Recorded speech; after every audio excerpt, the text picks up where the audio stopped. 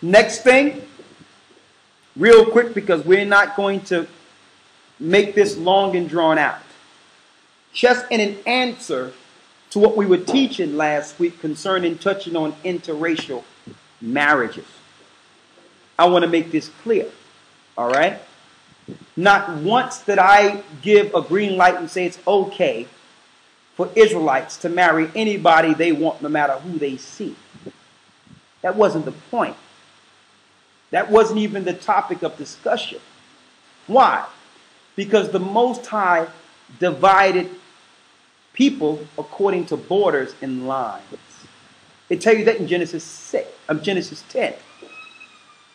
All right? So it was meant for those of one race to marry those within their race, because you had to marry within your borders. That's how you keep your nation intact.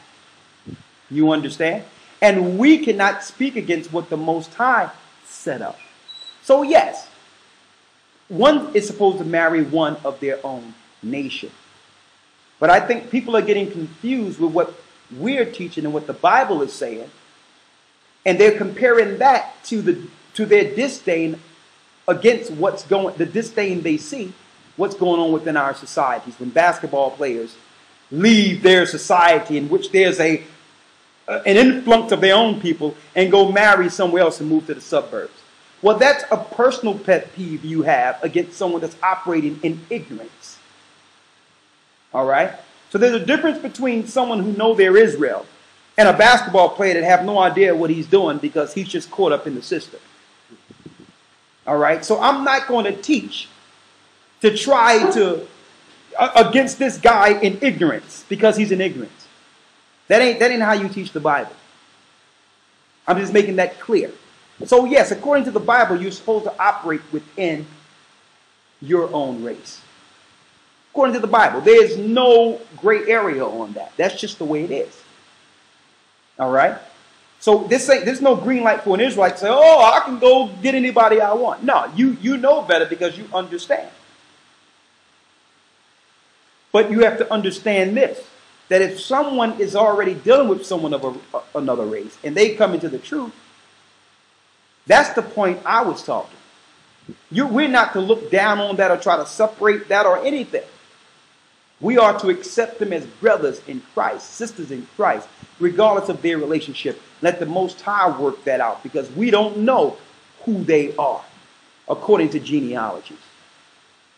Okay, so I wanted to make that clear because I see that people would like to spin what we said and try to make it something else. We cannot undo the fact that the Most High separated nations according to bounds. But again, Israel is scattered throughout the four corners of the earth. And a lot of people who you might think is someone else, based on outward appearance, could be Israel. All right? I want to make that clear.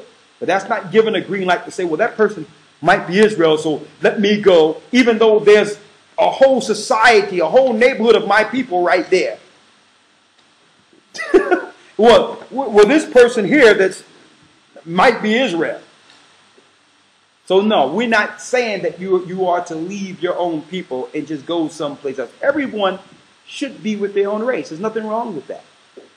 But we should love each other regardless of race and operate for preparation for the kingdom, be it Jew or Gentile. All right? So I hope I made that crystal clear. We're only going to be able to take questions for 5 minutes today because I'm behind the time. And we'll be able to answer questions, more questions next week, okay?